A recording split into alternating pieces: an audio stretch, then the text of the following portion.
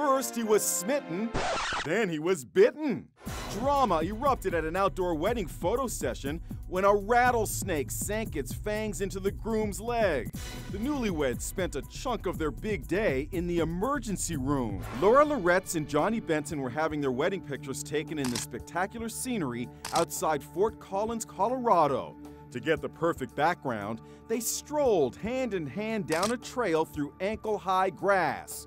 That's when the rattler struck. It's practically invisible in the grass. The snake jumped out and bit Johnny right on the ankle. Wedding photographer Maddie Mae took these amazing pictures. There were two little tiny puncture marks right on his ankle, that just like little tiny needle-sized marks. They both took it in stride as a park ranger came to their aid.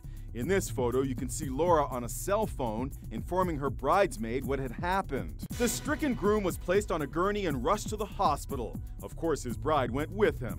And look at the relief on their faces when doctors tell them the bite was what's called a dry bite. The snake didn't actually release any poison. Just in case, Johnny was given a tetanus shot, and then the couple joined their guests at the wedding reception, delayed but delighted.